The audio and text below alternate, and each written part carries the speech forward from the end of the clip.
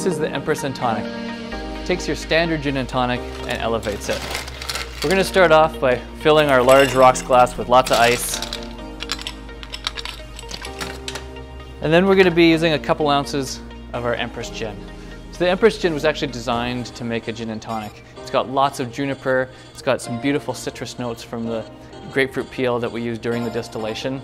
And we get this beautiful indigo color from the butterfly pea flower that's infused into the spirit post-distillation. So we're going to use a couple ounces of this. Again, it's going to be that really nice color on the ice. And then we're going to take some tonic water. It's going to be about 3 to 4 ounces of tonic water, depending on your taste. And we're going to add that. You're going to notice that that has a beautiful transition to this nice soft pink color.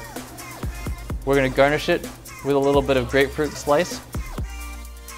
That's going to kick off the grapefruit notes in the gin and really make the citrus notes kick.